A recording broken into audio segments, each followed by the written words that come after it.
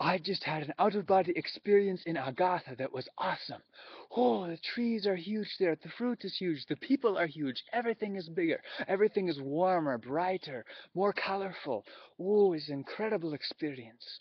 I have been eating nothing but fruit and also fasting, combining and doing colonics and flushing my system. And this has been opening up my third eye chakra, and through meditation, which I'm going to teach you, you can concentrate and actually project yourself out of your body and project yourself downwards and do a long distance projection into the inner earth, Agatha. Oh, and you can also visit the many other great cities of the inner world. Oh, there are so many people. Giants greeted me there and said, mm, they said, you can see us and we can see you because we are spiritual enough to be able to perceive your spiritual body, your light body. Everybody has one of these. You have one. And when you sleep, usually your light body hovers about 3 feet above your body. Okay? But you can direct that. And the more conscious you become, the more clean you become in your colon, in your mind, the more that you are able to remember these kind of situations. Because here's the other thing, coming back into my body, a lot of my consciousness, I had programming that would try to stop me from remembering it.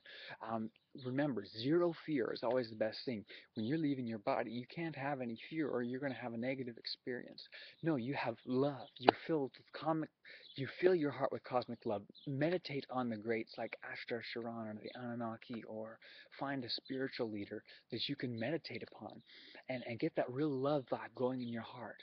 Maybe it's Jesus Christ. Get that love vibe going in your heart, and then whatever it takes to get you in that consciousness of perfect peace and love, then take yourself one step at a time out of your body.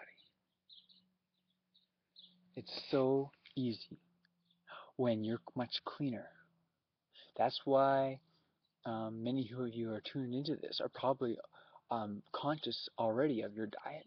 You're probably already vegan. You're probably or vegetarian at least, um, and you're interested in these things because you're like, wow, I think it's important to have a clean chakra system, to have my third and fourth eyes clean, open, same thing.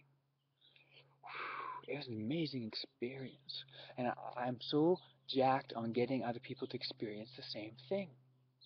It's an altered state of consciousness. Get your body to the right temperature, lay down flat, get in a comfortable position where you will not be disturbed, turn off the lights, close everything where it's totally pitch black.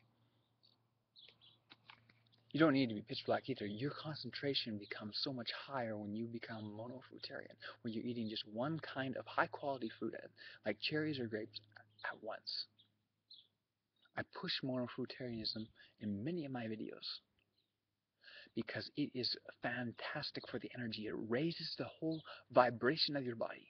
And you can also receive energy and consciousness from other extraterrestrial beings, from other conscious pools of energy that dwell in the depths of the earth, the abysses, and also the sky. There's many, like Ashtar.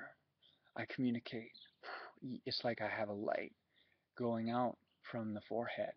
I see it. I see it in the fifth dimension, the connection. Bypass the fourth, move into the fifth is much more interesting and safer. But don't fear. When you don't fear, there's no danger. Because perfect love casts out fear. That's a scripture, but it's true. When you stay in your love, you stay lit up, you stay in light, your light will always protrude through the darkness. So more about inner earth.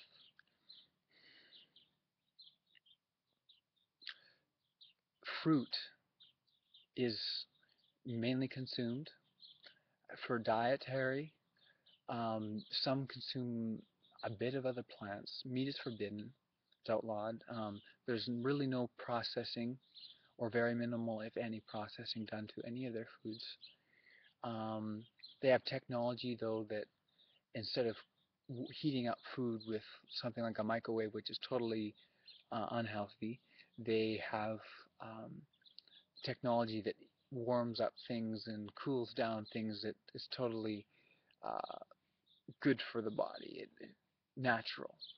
A lot of their technology is plant-based. They use amino acid, like it's like they actually use material like what you'd find in an avocado for a computer. Oh, and by the way, try not to consume avocados, and I mean a little bit of avocado is good, but I mean they're mostly fat, and actually don't consume avocado at all if you have other high quality food around. Monofruitarianism is also focusing on eating just good fruits that are um, like papayas, and yeah, cherries. I already mentioned that.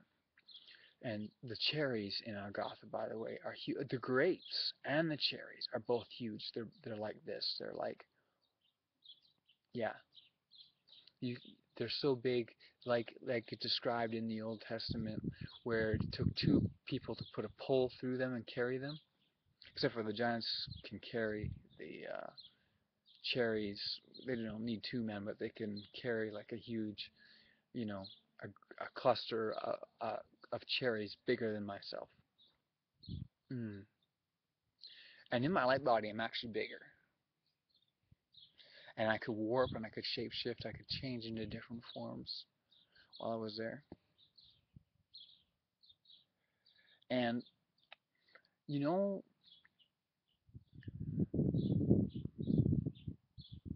it's very exciting.